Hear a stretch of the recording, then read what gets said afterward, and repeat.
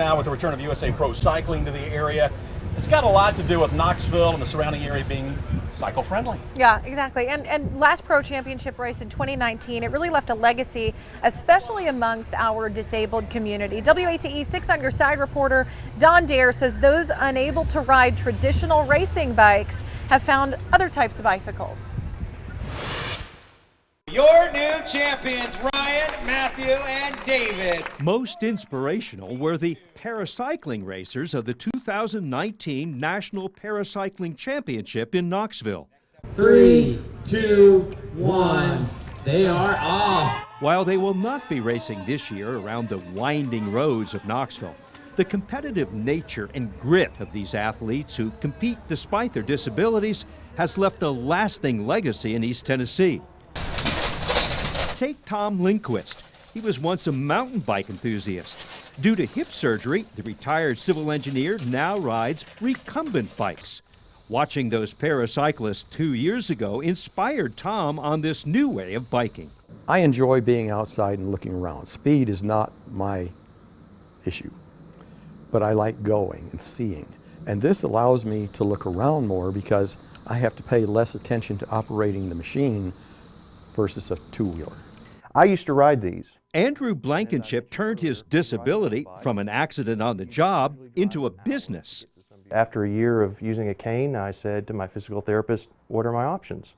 And he said, get on a recumbent cycle at physical therapy. I went through that, and as a result, I could walk just fine. Andrew operates trailside trikes in South Knoxville. If you have physical considerations that prevent you from riding traditional bikes, these models may work for you.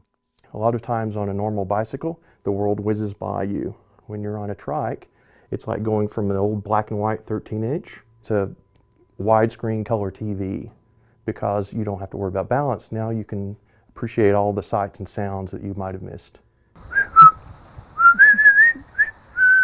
So recumbent means to recline.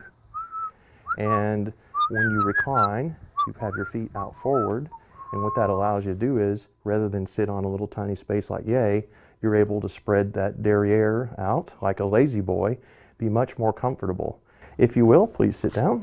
Andrew had me settle in one of the recumbent trikes in his showroom. So we took to it like a fish to water. Sitting down and getting comfortable was relatively easy on the big seat. And so then what we do is we lean our head back.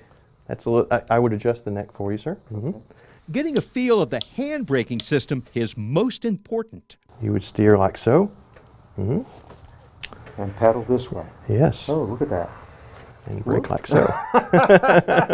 We're laughing because how quickly I forgot that you brake with your hands and not your feet. 1 to go right now for Monica Serrata. While many will miss watching the paracyclists race this year, they have left their mark, motivating others to wheel on in their wake. Anything that gets people moving again is medicine, not only for the body, heart, soul, but the community. To bring people into Knoxville and to allow them to see that, hey, not only are we a great travel destination, but a active sporting place.